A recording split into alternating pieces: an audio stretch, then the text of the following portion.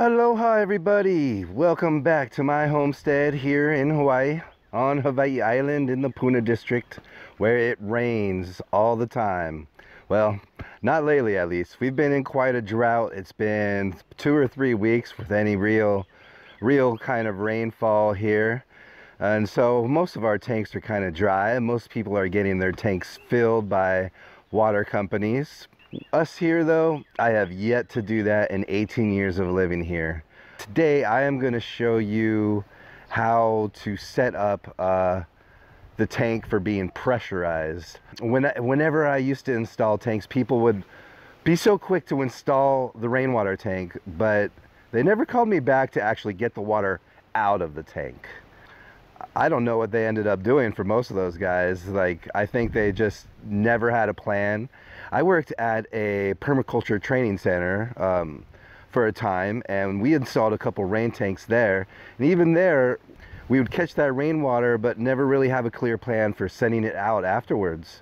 One year, we just sent it out into a swale during the rainy season. We didn't even use it all summer long. So it's very important to remember how you're going to use that water after you catch it. So today I'm going to show you a very simple way to pressurize your water tank system so that you could send it anywhere you want. Before we get into that, please be sure hit that like button just right down there and subscribe to this YouTube channel. We're trying to make it better every day, trying to add new content to help you grow and to become an off-gridder and less reliant on the system and more reliant on your own skills. So please join us, follow along, comment on this video, and let's see how we're going to pressurize this water tank back here. Okay, this is the inside of our tank. You can see the liner, the metal frame that holds up our screen that's on top. And wow, look how low we are. This is considered low. Normally when it's normal rains, the water tank never gets more than 1 inch down from the top, but look where it is now, and we conserve water. So I'm not worried though, because that's still a lot of water in there, and I got a kiddie pool that we can draw from. Okay, so let's get started. Let's find the source of our outlet.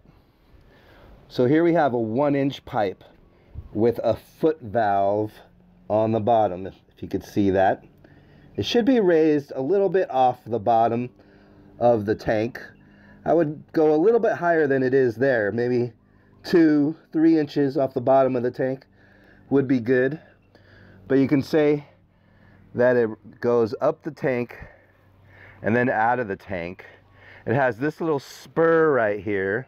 This is sort of like a primer. Sometimes the pump kind of messes up and you have to reprime the pump. So you could unscrew this, fill water into it, and be able to get water back into the line and reprime that pump. So then we come out of the tank. And we have this valve here, on-off valve to shut off the water. It just comes and leads back underground here and over to our little pump house that we have located here. You can see the water line coming here. This is sort of like a little primer valve that once in a while you have to unscrew and kind of repressurize. This is a sort of a source of a occasional problem that happens with the pump from time to time, but it's really easy to fix. You just unscrew it, you prime the pump back there where I just showed you, and then it should pretty much start up as long as your pump is still in good working order. But then I leave it inside this little box here. I just made this little box outside, and this is where it houses my pressurizing equipment. So here we are. This is inside the box, and we have our pump and our pressure tank. Let's get a little closer. So you can see where the water comes in from the outside and goes into the pump. Now this hose is something that you could buy at Home Depot. The pump, if you live in Hawaii, I got at Inner Island Solar Supply. They exist on all the islands, I believe, or at least Oahu and Hawai'i Island. And so the pump is hardwired to the solar system here. You can see this electrical wire is coming from the solar system, and it is powering this pump. Occasionally you can find hardwired pumps where it already has a plug outlet, or you could even wire that yourself if you have a plug available nearby. But this is how we did it. We hardwired ours directly to our electrical system. Okay, and then here it's where it goes into our pressure tank. So we have a T that leads directly into the pressure tank. It's just a male fitting. There is, I can't quite get under there. There should be a union. A union can allow you to disconnect all of this piping without having to cut the pipe or anything. And there at that union junction, on the other side of the union, is a male fitting that then fits onto this pressure tank here. And so the pressure tank pressurizes the water system, and it goes out this pipe. This is the outlet. I have a spare pump, always key to have on hand. But it goes out.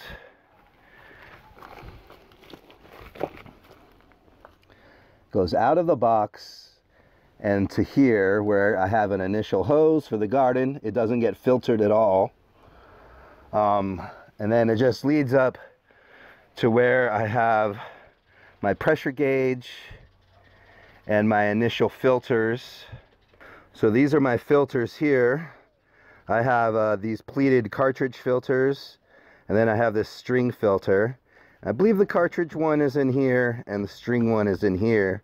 You want to do the one that has a larger micron number first, and then a smaller micron number. And then if you were going to make this water drinkable, at this point over here is where you would add your UV water system. This is what we have to filter our system. It doesn't make it drinkable, but we use it for our dishes and showers and pretty much everything else besides drinking. So when the water is not in use, the pressure tank holds the pressure at a steady point. It ranges between 20 and 40 psi. And once it gets to 20, it kicks on. And once it goes up to 40, it kicks off. So that right now the water is in the pipe. It is not moving anywhere, so it's static. And the pressure is being held in the tank right here, waiting to be used. So just beyond our filters, so I'm giving you a little more than pressurizing, just pressurizing your water to go in your house. So at this point, you're ready to go. You don't even need those filters that I just showed you. You saw earlier on the hose spigot there. That's pressurized. That's ready to go. If all you need is pressurized water to get a hose running with pressure, boom, you're ready to go. But if you are going inside the house, it's best practice to have some sort of filtration before actually using it. Especially out here in Hawaii, we do have issues. We have mosquitoes in the tank that cause some sort of disease occasionally. As long as we maintain it, we can minimize them. But we also have the risk of rat lungworm disease, and no one's too sure on whether or not it gets transmitted through the water, but just better be safe than sorry. And so when it's getting on our dishes or when we're taking a shower, you know, some of that water gets in there, and you just want to make sure that it's really clean if you're using it inside the house. In addition to your filters, just making sure your roof is clean, your gutters are clean, you have some sort of way to filter the water before it gets into your tank. At our tank, we use a pantyhose filter on the inlet of this pipe here that you see on the wall right here behind me. That goes straight into the tank with a pantyhose filter. It filters out almost all the gunk and debris that can get into the tank. And twice a year, I go in with a pool vacuum and I get the gunk that's on the bottom. But otherwise, that tank is clean before it even gets into our water system here. And that's key. You want to make sure your water is as clean as it could be every step of the way. All right, so let's go on. I'm going to show you how we hook it up to our hot water now. And then from there, it runs to the rest of our house. Let's check it out right now and see how that works. Okay. All right, so here we are at the filters here, and we're going to move on. Behind this box is our hot water heater. We have a screen for rats to get. Oh, well, you can see that screen burned a hole. So obviously it gets hot.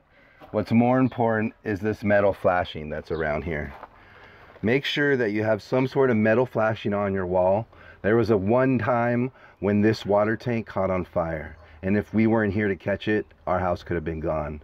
So be careful. You can see how hot it does get from the outside. In fact, you don't really even need this box around it. We just did it to try and deter any theft because we weren't around very often. But here we go. So this here is switches from PVC to copper pipe, and you can choose to go ahead with copper pipe, or you can continue on with PVC. Let's follow along here. PVC, this is the inlet pipe, and it's coming up. The cold water is coming up into the hot water tank right here. It just screws in to the inlet valve right up there. That's the inlet. It even says so on the screw there. You just plumb your PVC pipe or copper pipe directly into that. And we also have it teed off because the rest of this pipe provides the cold water for the rest of the house. It goes on from there. And so over here is the outlet. Okay, right here, this pipe, the outlet pipe. This is always better to be copper. It withstands heat better. It's hard to install copper, so you can do CPVC, which is another type of PVC pipe, which is really easy to use and can withstand heat. And people say that even typical normal PVC can also handle the heat, but I like a little bit of space between PVC and the hot water heater. So starting off with copper is the way to go, in my opinion. So you can see it starts off there, but it has a T, and this T leads to this overflow with emergency vents. In case the water gets too hot or there's too much water in the line, it can drain out here. It's an emergency stopgap measure, but they have this emergency relief valve at Home Depot. They sell it there. It's easy to find. But then from down here, the hot water just goes out to the house. So that water line goes to the shower, the laundry, the sink, everywhere where you'd have hot water. Simple as that. Let's run over to my mom's house. I just built her a new house over next door, and I installed a rainwater catchment over there. So let me show you a little bit of a similar system, but her system actually has drinking water. So let's go check that out. All right, so I'm at my mom's house here, and you can see behind me, she chose the option of having the fully enclosed plastic tank. She wants to make sure her water is as clean as possible because she is drinking this water now. So she went with this tank, and it's pretty good. I don't know about the plastics. If I was gonna go with a drinking water tank, I'd like it to be an all stainless steel tank or ferrous cement, but you know, that costs a lot of money. This is a great affordable option for carrying water. I think it's about a 5,000 gallon tank behind me. And for one person with a flush toilet and a washer in there, she's able to manage pretty well. But you can see this tank, the inflow, the inlet water, oh yeah, 3,000 gallon tank. The inlet of this tank is up here. That's where the water gets in. We have this clear tube to show where the water level is, which, geez, it's pretty full. So she's doing pretty well compared to me with kids.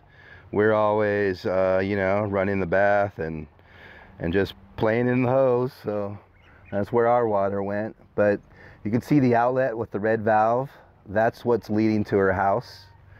The inlet there has a clean out right there. It's important to do. It just pops underground here real quick.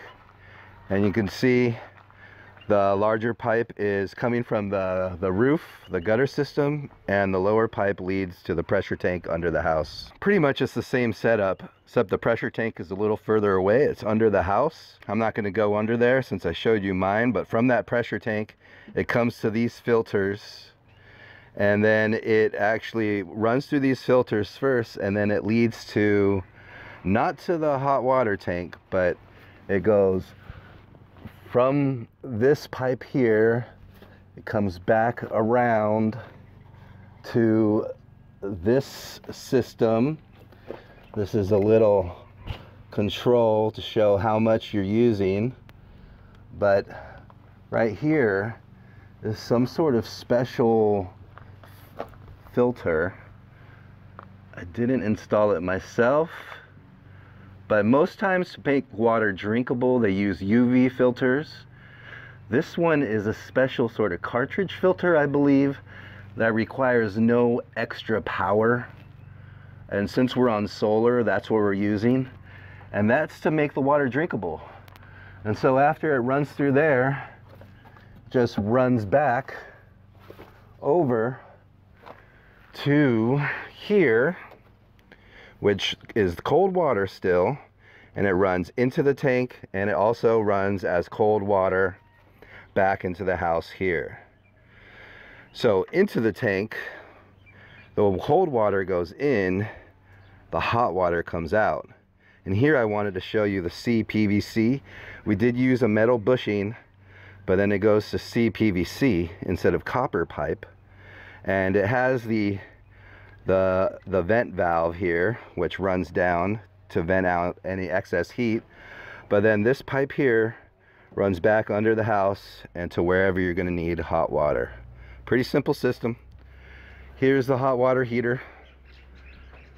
And we just have the gas hooked up from here to a propane tank down here.